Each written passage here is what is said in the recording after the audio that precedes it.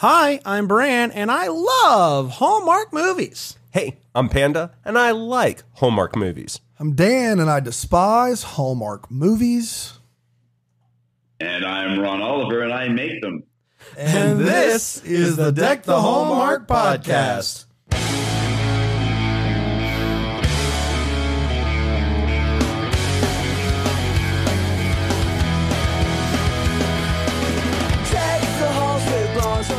Oh, good. You know what's fun is listening to Deck the Halls in June. It is. Isn't it so much fun? Doesn't get old, I can tell you. It doesn't get old. Not for me anyway. It's like watching these movies. They're all their own little snowflake. They are their own little snowflakes. I think that is very sweet of you to say that. They all look the beautiful, same, Dan. but they're each individual in their own way. That's exactly right. You know who makes them the most individual? Ron Oliver. He does. Thank you very much. Appreciate that. Well, the good news is Ron's with us today. Ron, first of all, hi. How are you? I'm good. It's 9:30 in the morning as we're doing this here in Hollywood, and it's entirely possible that I was at the Magic Castle last night, which is our private club for magicians only, and there may have been martinis involved. No. So I'm a little fuzzy. I hope it's understood. You do magic. Oh yes, I was a magician from childhood. That's it's always been my avocation, if you will. Wow. Could you do something for us right now? No.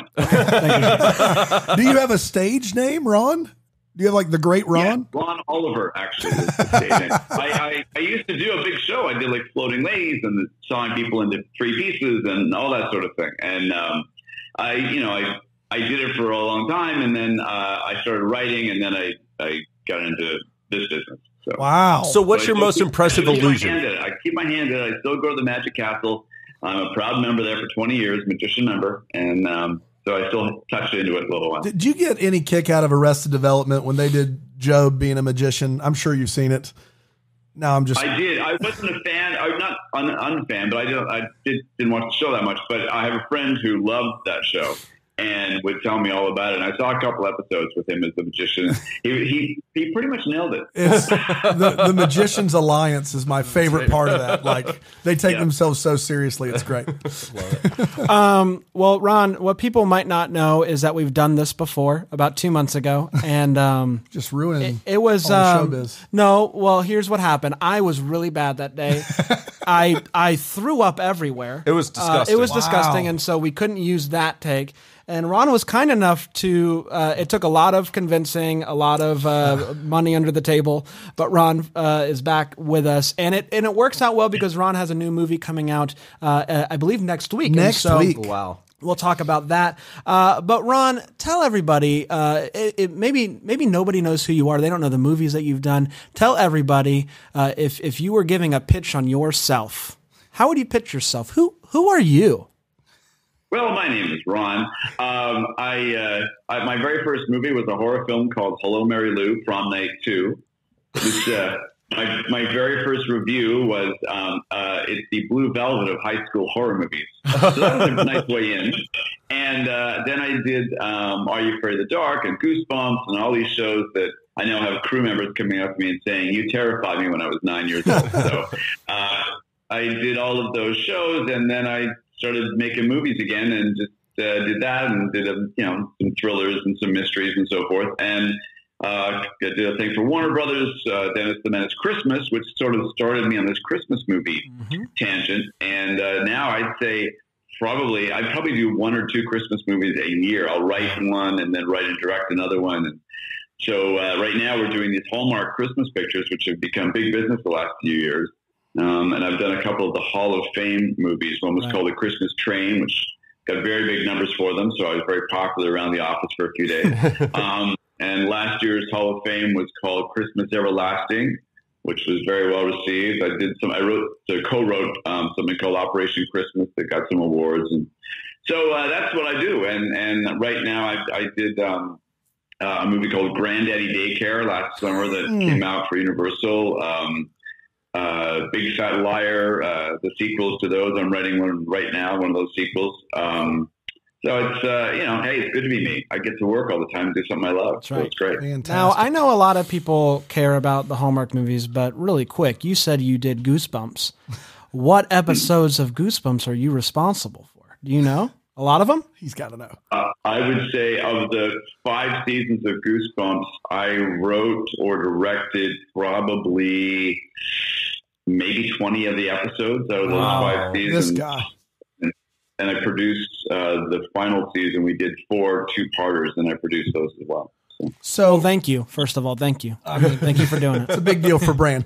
Ron, that was a fun show, man. We had so much fun doing that thing. Oh my gosh, it was great. And then they did the Goosebumps movie. I just saw the Steins, Bob and Jane Stein, R.L. Stein. Just saw them in New York a few weeks ago, actually. Wow, that's awesome. Legend. Yeah. So, Ron, the last 2 years you've been responsible for the Hallmark Hall of Fame film, which you mentioned.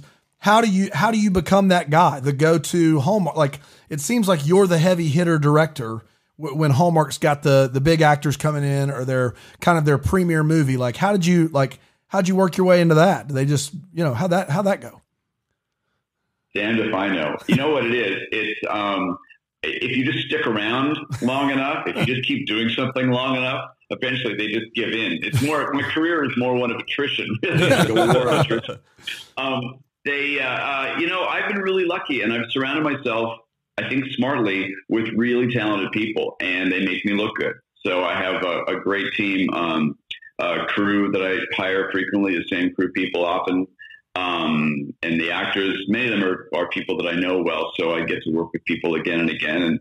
And to answer the question, I think it's just that a few of the movies that I've done have done well for them, and they've come together well. So the network trusts me to, when they're putting a little more money into something, which is to say a bigger cast and so forth, they trust me to work with them. I mean, there are some very, very gifted and talented writers and directors working for the Hallmark brand these days. We're really fortunate to have great people, and I'm just one of them. And I got lucky a couple of times. Wow. Well, we always hear every time we talk to anybody that works for Hallmark or with Hallmark that everybody that works there is wonderful, and that's all well and good. We also hear that there's a very specific formula. There's a very specific amount of control. They'll take scripts that people write and they'll Hallmark them up, so to speak.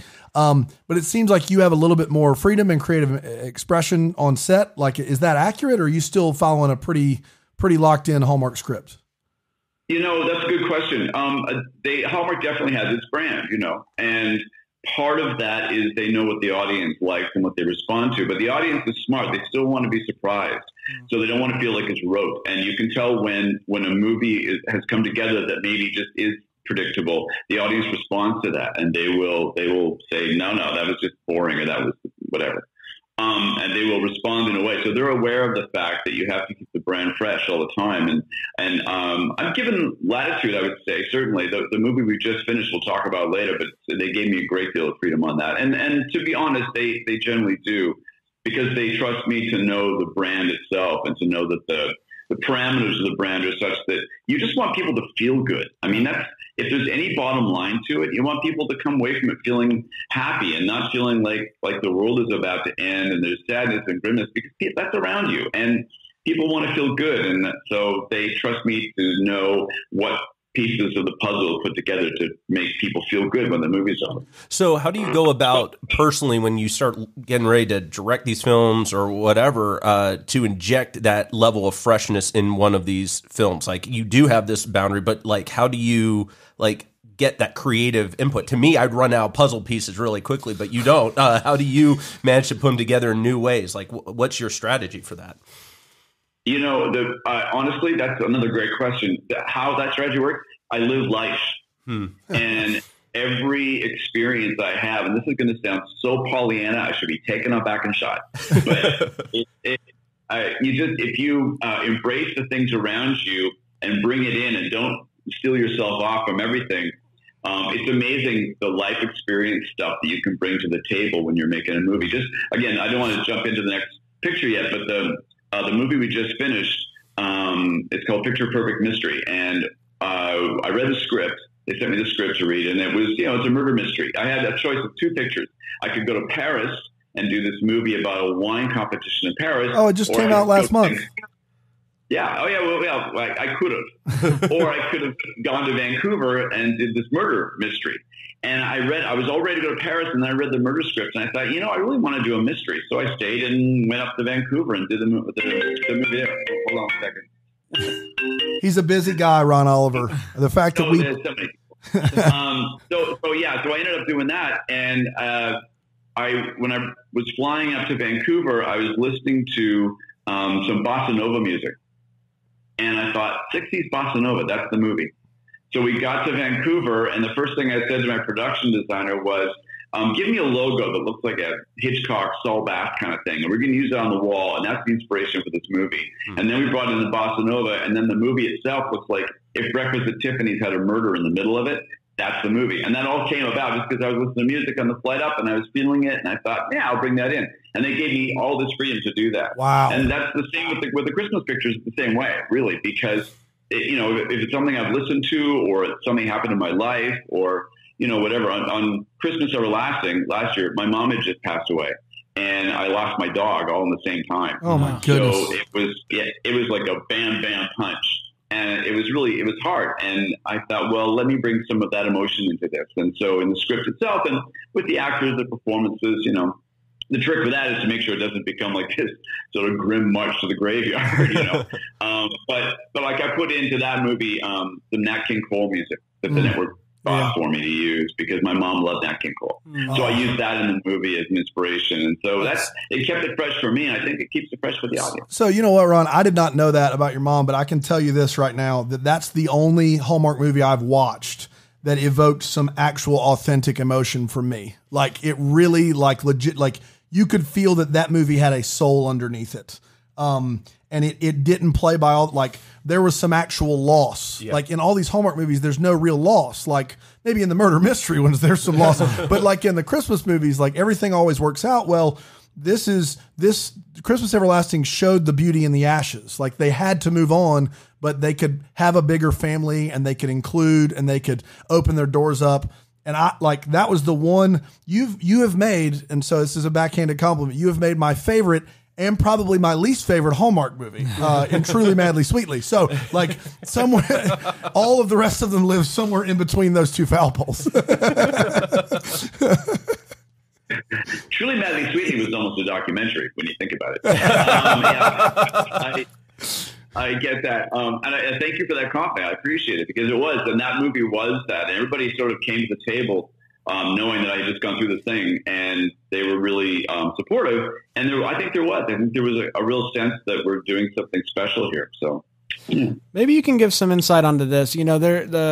Once a year at Christmas time, we get these Hall of Fame movies, and they are still Hallmark, but they're kind of at a different level. What is Hallmark's thought process behind, one, how do they choose the movie that's going to be the Hall of Fame movie? But two, why not make them all Hall of Fame movies? I can answer that real easy. First of all, budgetarily speaking, there you go. They couldn't afford to do it. I mean, our budget for Christmas Everlasting was almost 3 times the budget we had for Truly Madly Sweetly. Wow. Well, that doesn't surprise me. Hey, listen, we put a lot of work into those fake fall leaves. What about the cupcakes? No, that's a big part of it. How they choose them is interesting because like Christmas Everlasting, it was right down to the wire. They hadn't found one yet.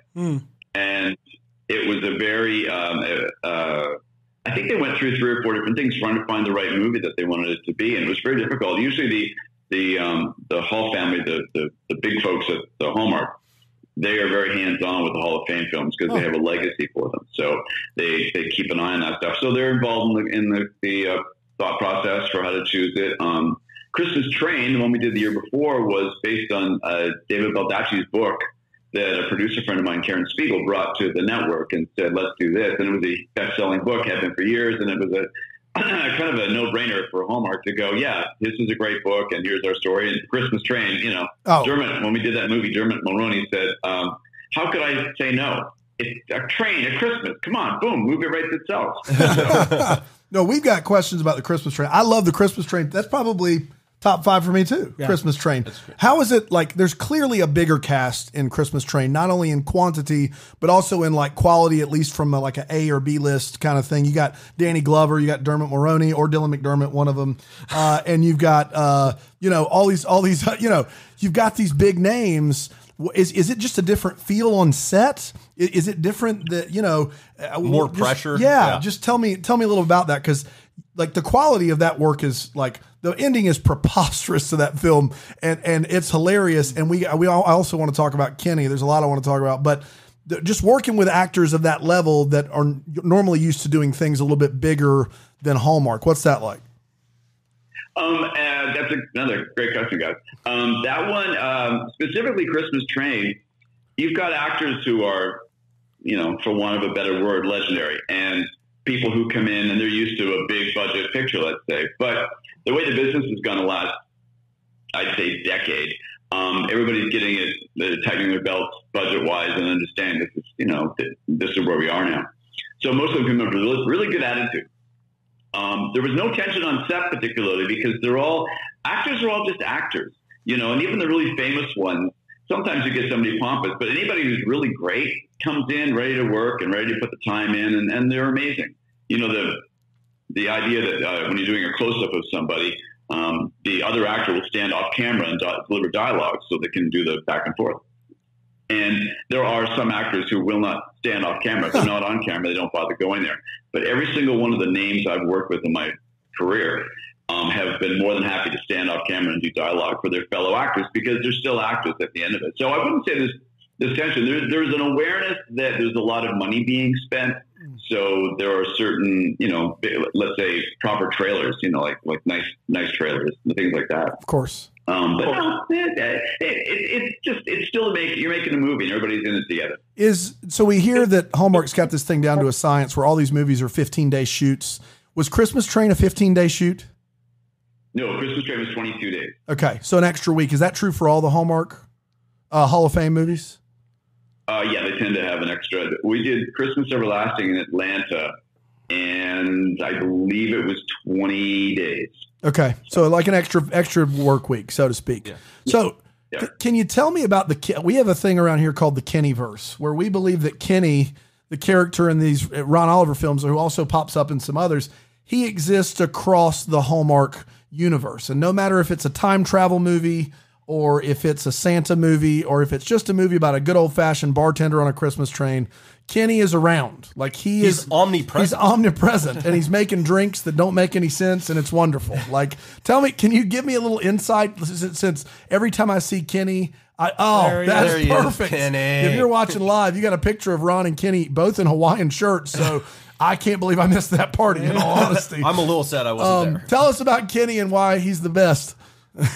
So I told him this story back when we talked before, and you can't imagine the size of the grin on his face.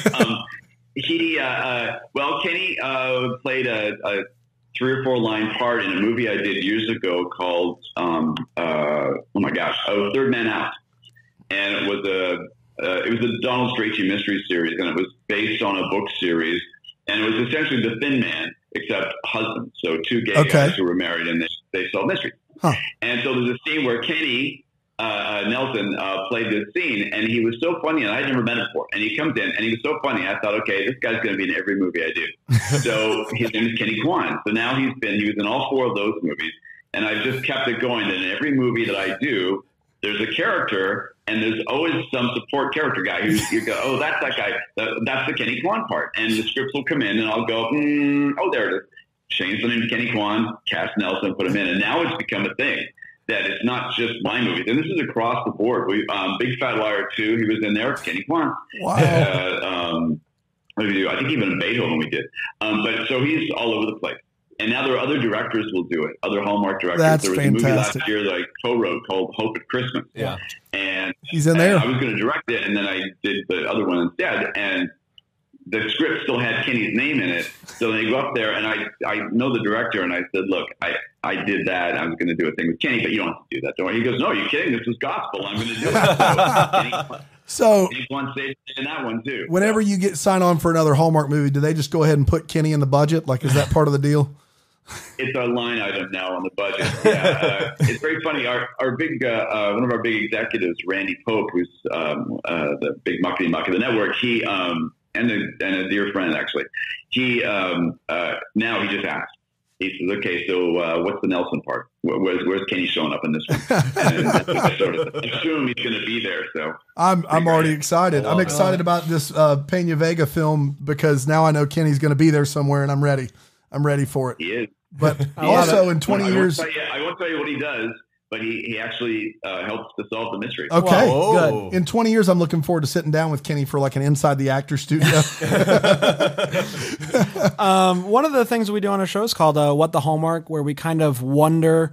We maybe didn't get the answers that we wanted to kind of sum up things. Maybe it's something that happened before the movie or after the movie that would help give some clarity. Okay. One of the things that we just, as we watched The Christmas Train, that we couldn't figure out is how in the world the train was safe. was safe. Was it the horse? Did the horse pull the train? There's a one horse. For those that haven't seen the movie, the train gets stuck by the snow, and the two main characters go out and they come back on a horse-drawn sleigh, and then next thing you know, they're at the train station. Yeah. So what happens? Maybe you can give some clarity to how they actually got to the train station.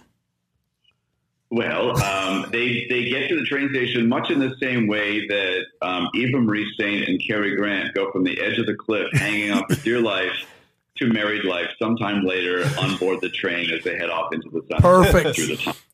Perfect. That's exactly how they happen to do that. And it's, there's part of it, it's a valid question, though, because some of it you do, well, this is our budget level.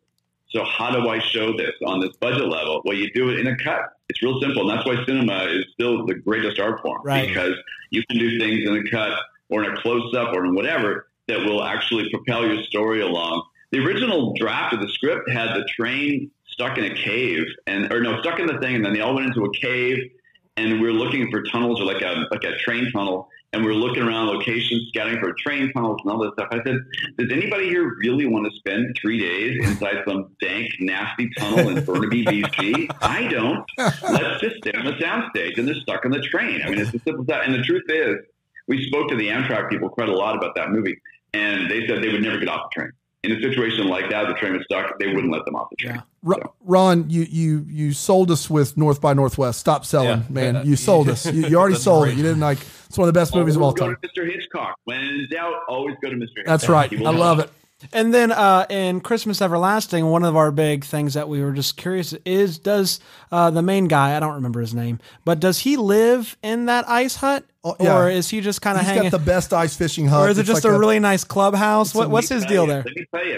Let me tell you about those ice huts, because we checked those out to see in Wisconsin. We checked out what kind of these things, what they look like. Yeah. His was actually less furnished than some of the ones we saw. Wow. People literally move out there. I mean, to me, I'm Californian. What do I know from ice except in the martini house? Of course.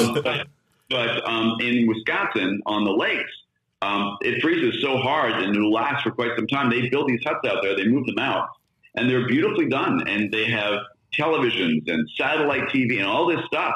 It's crazy how invested they are in their ice huts. And here you are filming ice huts in Atlanta, and that's got to be a blast. We shot them in one of Tyler Perry's studios against green screen, and then wow, just built the whole thing. That's fantastic. That's cool. I like that. Yeah. So going back to the Christmas Train, this twist ending, how much time was put into? Like, it's such a weird reveal. Like, it's such a crazy, like, how could he take three and a half actors, if you count Dermot Mulroney's girlfriend when she shows up, and make sure that everything else was staged exactly the way it should? Like, needed a lot of help. Like, what went into the storyboard of making this twist make sense, or at least keeping it hidden so that audiences would enjoy it? Well, it's actually, that twist is in the book. And so it came to it that way. The two writers, Tippy and Neil, who wrote the original script, they had the twist in there. And if you go back and watch the movie again, I dropped a couple of little things in here or there. Sure. So if you watch it a second time, you go, wait, now I see that wasn't really the thing. And it's usually a look the actor will give or a pause or something. But it was all right there in the text, really. The script was pretty well constructed, and you sort of went, okay, this goes. And granted, it is a little bit of a stretch to believe that all of those things have to fall together in a certain order in order for the payoff to work. But then you just go back to Fincher's The Game, And you say to yourself at the end of that, when Michael Douglas falls through the glass and he didn't die, Yeah. okay, got it. So Fincher's the game is my thing. It's only a movie, Tippy. Only a movie. nice. Let's talk about your upcoming movies coming out next week. Picture Perfect Mysteries. Is that what that's it? That's correct. With the Pena Vegas. Is that correct as well? Pena Vegas. Love it. Mm-hmm. What can you tell us? What can you tell us about that movie? Why should we be tuning into this mystery? What can you tell us? It's the first murder mystery I've done for the network. And I try to bring something, you're talking about freshness. I try to bring something pretty fresh to it. Stylistically, it's a 1960s film, although it's set in 2019, obviously, but it feels very, the camera work and the structure of it, the whole thing, the look, the color, the palette, all that stuff. It's cool. It's very stylized. It's one of the most stylized things they've ever done. And the opening title sequence is Saul Bass worthy, I will say. It's gorgeous. And all pastels and so forth. And the Pena Vegas, the two of them together, she plays a photographer who's at a wedding taking pictures, and somebody gets murdered at the wedding. And he's the detective who's assigned to the case. And, of course, and when they met, it was murder. They basically play off each other beautifully, as you can imagine. They have great chemistry on screen. And the idea is this is the start of a series of movies for them. If it takes off the way they think. They've already ordered 2 sequels because they love the movie so much. Wow. Yeah. So, yeah, we haven't even aired it yet. They're great. And the cast is terrific. Some wonderful folks. Again, this was not a Hall of Fame movie.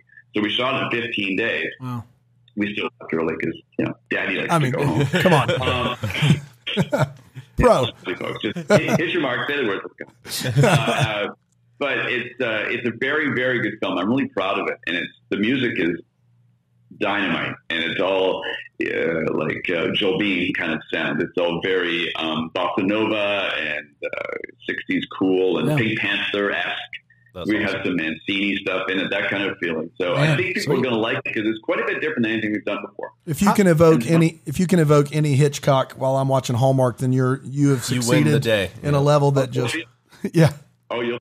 Okay. How does it cut? You've done every possible type of Hallmark. You've done a standard Hallmark Channel movie. You've done the Hall of Fame, and now you've done a mystery. Obviously the Hallmark Hall of Fame is different. The feel, we've talked about that, but is there any difference as far as the filming, as far as how you go about it, as far as the feel on set between the Hallmark movies and mysteries? Does Hallmark care about them as much as they care about the Hallmark Channel? Do you get that kind of feeling from it? That's a good question. Again, you guys are nailing it today. I mean, we are professionals. We were not at the Magic Castle last night, if you can believe it. And so it also helps when you've done it. This is the second time doing the interview. So we're now. All right, 6, 7, 8. You know what? I will give the network a great deal of credit for this because they do care about these movies as much as they care about the Hall of Fames. And I can speak to that because I've made all these different ones. And the level of oversight and quality control is the same across the board. They don't look at one any different than the other, and it's very good that way. Actually, I hadn't really thought of that before, but it's true. They were as on top of us for Picture Perfect Mysteries as they were for Christmas Everlasting to make sure that the brand was on and that the movie works. Because that's ultimately the real care of it is, does the movie work? Absolutely. That's what they ask, and even if it's slightly off brand, they still want to know if it works. Does it work for our audience? Does it work? Period. So, what's next in the pipeline for Ron Oliver? We're gonna see a Ron Oliver joint this Christmas or what? I suspect so. Yes, we are in negotiations with a couple of places for Christmas movies set at Christmas at the. I don't want to say what they are yet until we know for sure, but a couple of places that are near and dear to my heart, and we're looking at those. I'm right now writing Big Fat Liar 3 because, as you know, there were so many unanswered questions in Big Fat Liar 2. And I was on the edge of my seat. and probably 2 more of our Picture Perfect mysteries back to back. By the sounds of it, they've got the scripts happening right now. So, it'll be another hectic 6-month run to the Roses to the end of the year, and try to I'll get my Christmas movie squeezed in there somehow so we can have it on the air by end of November. And Ron, we love you, but this has really been a long ploy because our dream is to be Hallmark extras. So next time you think about, we're right here. I think for us to be extras in Christmas at Magic Castle would just be a dream come true. He's thinking. Well, is there anybody amongst the three of you who, with a little bit of, say, like a white hair, white beard, white mustache kind of treatment, could look like Santa Claus? That's me. See. I'm like 280 pounds, Ron. Come on, I'm made for it. I like it. Ron, this was so much fun. It was somehow it was more fun the second time than it was the first time. It was great. Yep. And the first time was the best day of my life. And so this too is the best the best day of my life. But Ron, tell people how they can follow you, kind of see what you're up to, and kind of get an inside scoop on you. You say? Yeah, on the social media. Social media. Well, I am on Instagram and I am on Facebook, and you just type my name in and you can find me. Fantastic. Super. Thanks so much for joining us, Ron. You just give us this amount of time. We really do appreciate it. You're a delight. And may we be the first to tell you Merry Christmas.